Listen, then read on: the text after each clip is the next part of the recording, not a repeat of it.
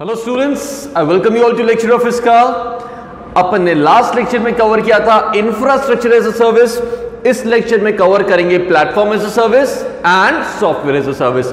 बड़े सिंपल है दोनों टॉपिक्स, समझना शुरू करते हैं।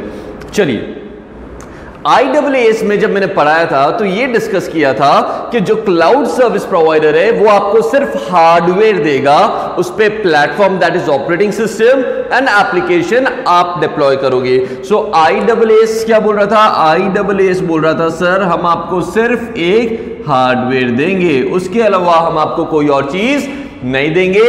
इस हार्डवेयर पे सॉफ्टवेयर भी आप लगाएंगे। कौन से software? System software and application software. अब आता हूं मैं PAAS पे। PAAS क्या बोलता है? आपको हार्डवेयर तो ISCA ने दे दिया, हम आपको क्या करते, साथ में प्लेटफॉर्म भी लगा के दे देते। क्या लगा के देते? प्लेटफॉर्म लगा के देते, जिसपे आप खुद आके अपनी एप्लीकेशंस को डेवलप कर सकते। तो बेसिकली PAAS आपको प्लेटफॉर्म देता है। क्या देता है? प्लेटफॉर्म। एवरीवन कंसेप्चुअली समझना, हम आपको प्लेटफॉर्म दे रहे, से फॉर एग्जांपल ऑपरेटिंग सिस्टम दे रहे एंड साथ में एक लैंग्वेज एग्जीक्यूशन एनवायरनमेंट दे रहे, जिसमें आप कोई भी लैंग्वेज जो हम डिफाइन करें उससे आप टाइप करके एप्लीकेशन को कोड करके तैयार कर सकते हो। समझना, कोडिंग एनवायरनमेंट का मतलब क्या होता है? से फॉर एग्जांपल आपने कभी किया नहीं होगा, बट सपोज अगर किया होगा, कभी कोडिंग करी होगी, तो आपको पता होगा कोडिंग किसी सॉफ्टवेयर में की जाती है, राइट? से फॉर एग्जांपल मैंने नोटपैड में कोई चीज कोड कर दी। नोटपैड में क्या क्या कोई चीज कोड की, मतलब नोटपैड वो एनवायरनमेंट है जिसमें मैं चीज को क्या कर रहा हूं? कोड कर रहा हूं। फंडा समझना। वैसे ही कोड करने के डिफरेंट लैंग्वेजेस के डिफरेंट एनवायरनमेंट होते हैं। क्या बोल रहा हूं? डिफरेंट लैंग्वेजेस के डिफरेंट एनवायरनमेंट होते हैं, और वो कौन प्रोवाइड करता है? Platform as a service. तो सिंपल सी चीज है, platform as a service provides two things. First, operating system. पहला क्या प्रोवाइड करता है? Operating system. एंड दूसरा प्रोवाइड करता है इंटीग्रेटेड डेवलपमेंट एनवायरनमेंट। क्या प्रोवाइड करता है? Integrated development environment. ये चीज आपने लर्न कर ली तो आपका PAAS कंप्लीट हो गया। कंसेप्ट समझ में आ गया। हमने आपको प्लेटफॉर्म दे दिया है जिसपे OS आ गया है, प्लस एक लैंग्वेज को कोड करने का जो एनवायरनमेंट चाहिए वो हमने प्रोवाइड कर दिया। लेकिन सर कोडिंग आप खुद करोगे। खुद मतलब यूजर, मतलब application is developed by user only. So this is the concept of platform as a service. तो चलो पढ़ लेते हैं क्या लिखा है। Everyone with me on page number 8.13। आपको सबसे पहले मिलेगा प्लेटफॉर्म एज अ सर्विस। क्या लिखा है?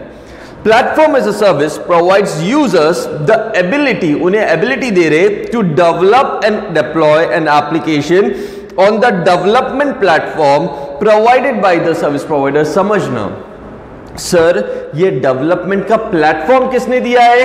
ये प्लेटफॉर्म कौन दे रहा है? Cloud service provider. कौन दे रहा है? Cloud service provider. बट इस प्लेटफॉर्म पे एप्लीकेशन कौन डेवलप करेगा? Cloud service user. मैं खुद डेवलप करूंगा उस प्लेटफॉर्म पे एप्लीकेशन। नेक्स्ट पॉइंट क्या बोल रहा है? In traditional development approach the application will be developed locally and will be hosted in the central location. PAAS changes application development from local machine to online। इसका फंडा समझ लो। पहले क्या होता था सर, मैं लोकली अपने खुद के सिस्टम पे डेवलप करता था और फिर मैं उस एप्लीकेशन को अपलोड करता था कहां पे? एक सेंट्रल सर्वर पे। अब मैं बोल रहा हूं, मैं आपको ऐसी कैपेबिलिटीज दे देता हूं कि डायरेक्टली आप आओ मेरे सेंट्रल सर्वर पे।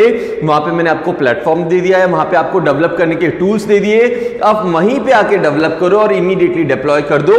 आपको आपके सिस्टम में कुछ भी करने की जरूरत नहीं है। कौन बोल रहा है? Platform as a service. Concept समझ में आया?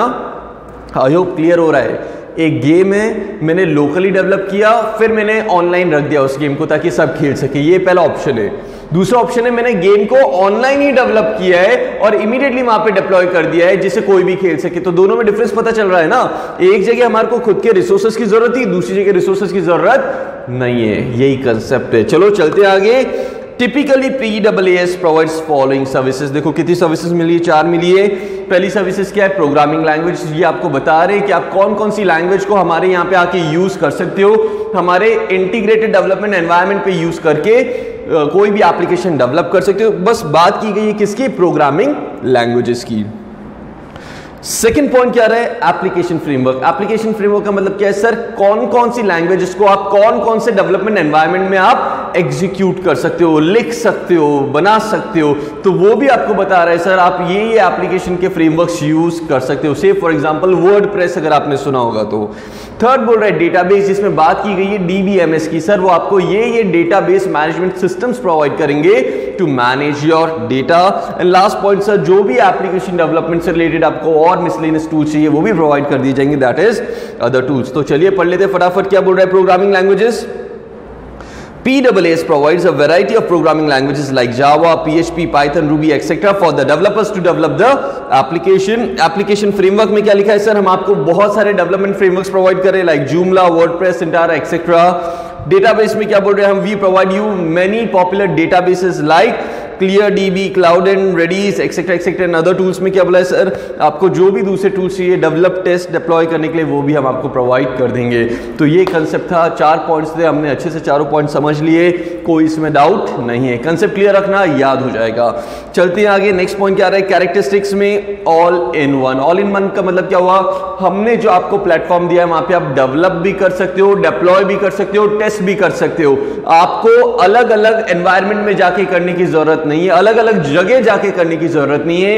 एक ही जगह आप हमारे पास आए, हमने एक ऐसा एनवायरनमेंट दे दिया, आप सारी चीजें वहां पे कर सकते हो। तो फर्स्ट पॉइंट वही बोल रहा है, most of the PAAS providers offers services like programming languages to develop, आप डेवलप भी कर सकते हो, टेस्ट भी कर सकते हो, डिप्लॉय भी कर सकते हो, होस्ट मेंटेन भी कर सकते हो, सेम इंटीग्रेटेड डेवलपमेंट एनवायरनमेंट में। सेकंड पॉइंट क्या बोलता है, web access to development platform, जो एक कॉमन पॉइंट था। अगर आपको ये प्लेटफॉर्म की सर्विसेज यूज करनी तो आप उसे एक्सेस किसके थ्रू करोगे, इंटरनेट के थ्रू करोगे। ये हर बार मैं बता रहा हूं, चाहे IaaS हो, चाहे PAAS हो, चाहे SaaS हो, सब में एक्सेस किसके थ्रू होगा सर, इंटरनेट के थ्रू ही होगा। That's your point number 2। PAAS provides web access to development platforms that help the developers to create, modify, test, deploy different applications. I hope you're comfortable. चलो एक बार दोनों point ये read कर लो, फिर अपन आगे चलते हैं। चलिए आपको समझ में आ रहा होगा। चलते हैं नेक्स्ट पॉइंट पे, ऑफलाइन एक्सेस। इसका मतलब क्या है सर, अगर आप चाहो तो, अगर it's up to you, yes offline access का मतलब क्या है, if you wish then you can develop the any application locally and then you can upload it on the cloud. That's what offline access is. तो देखो offline access का second point पढ़ते हैं, पहले समझ में आएगा। The developers can develop application locally. Locally मतलब आप चाहो तो अपने खुद के सिस्टम पे भी डेवलप कर सकते हो और फिर डिप्लॉय कर सकते हो। किसे, ऑनलाइन। डिप्लॉय करना मतलब इंप्लीमेंट करना। इंप्लीमेंट करने के लिए आपको जो भी रिक्वायर्ड एनवायरनमेंट चाहिए, जो भी आपको एनवायरनमेंट प्रोवाइड करना है क्लाउड सर्विस प्रोवाइडर को, वो हमेशा आपको प्रोवाइड करेगा। फंडा समझ लेना, अपन बोलते ना इतने बिट का प्रोसेसर होना चाहिए, या हमारे को ये विंडोज सपोर्ट करना चाहिए, ये वर्जन होना चाहिए विंडोज का। आपकी जो भी रिक्वायरमेंट है टू रन द एप्लीकेशन, वो कौन प्रोवाइड करेगा, क्लाउड सर्विस प्रोवाइडर। कंसेप्ट समझ रहे हो ना, एक्सीलेंट। नेक्स्ट पॉइंट क्या बोल रहे हैं सर, बिल्ट इन स्केलेबिलिटी। ये तो मैंने बताया ही है, क्लाउड कंप्यूटिंग का कोई भी मॉडल ले लो सर, सब में स्केलेबिलिटी तो रहने वाली है। तो रीड कर लो, 4 पॉइंट मैंने समझा दिया है। फर्स्ट पॉइंट क्या बताया, ऑल इन वन, मतलब सर मैं डेवलप, टेस्ट, इंप्लीमेंट सब एक ही एनवायरनमेंट में कर सकता हूं। OS प्लस ID मैंने एनवायरनमेंट ले लिया है। सेकंड पॉइंट क्या बोल रहे हैं सर, अगर मैं इस एनवायरनमेंट को एक्सेस करना चाहूं तो मैं इंटरनेट के थ्रू वेब एक्सेस कर सकता हूं। थर्ड पॉइंट क्या बोल रहे हैं, ऑफलाइन एक्सेस में चाहूं तो लोकली जो मेरी ऐप डेवलप करी है उससे मैं इनके यहां पे जाके डिप्लॉय कर सकता हूं। क्यों डिप्लॉय कर सकता हूं, क्योंकि ऐप को रन करने का जो मेरे को एनवायरनमेंट चाहिए, जो से फॉर एग्जांपल ऑपरेटिंग सिस्टम का वर्जन चाहिए, वो कौन प्रोवाइड करेगा, क्लाउड सर्विस प्रोवाइडर। और सर स्केलेबिलिटी मिलेगी मेरे को, जितना मैं चाहूं वो स्केल अप कर सकता हूं, रिसोर्सेस को स्केल डाउन कर सकता हूं to run the app. I hope you all are conceptually clear. चलिए टर्न करिए पेज, आपको 2 और पॉइंट मिलेंगे, diverse tools and collaborative platform. Diverse tools का मतलब क्या है सर, ऐप को अगर आप यहां पे जाके डेवलप कर रहे हो, डेवलप करने के लिए अगर से for example you need API, application programming interface, तो आपको कौन प्रोवाइड करेगा, क्लाउड सर्विस प्रोवाइडर प्रोवाइड कर देगा। एंड कोलैबोरेटिव प्लेटफॉर्म का मतलब क्या है sir, To enable collaboration among developers, most of the PaaS providers provides tools for project planning and communication. एक चीज समझ लो सर, आज जो भी डेवलपर्स है वो सब साथ में मिलकर डेवलप करना चाहेंगे. अगर वो साथ में मिलकर डेवलप करना चाहते हैं तो वो डेवलप कैसे कर पाएंगे? जब वो आज साथ में कोई टूल उनको प्रोवाइड करे जिससे वो एक दूसरे से कम्युनिकेट कर सके. Are you getting a point? तो एक कम्युनिकेशन का एक ऐसा सॉफ्टवेयर दे देंगे जहां पे सारे डेवलपर्स एक साथ क्या कर सकते हैं? कम्युनिकेट कर सकते हैं. से फॉर एग्जांपल बस समझाने के लिए बता रहा हूं, जैसे फेसबुक पे आप सब फ्रेंड्स एक साथ अपना ग्रुप बना के कम्युनिकेशन कर सकते हो. सिमिलरली अगर आप कोई चीज डेवलप करना चाहें तो आप कोलैबोरेटिव प्लेटफॉर्म आपको कौन प्रोवाइड करेगा? PaaS, जहां पे आप जाके सब एक साथ क्या कर सकते हो? इंटरैक्ट कर सकते हो. That was the last point. और इसके साथ में क्या कंप्लीट किया अपन ने? पूरा PaaS कंसेप्चुअली क्लियर है ना? 5 मिनट दे रहा हूं, क्विकली से रीड करो, रिवाइज करो, फिर अपन लेंगे SaaS. चलिए शुरू करिए.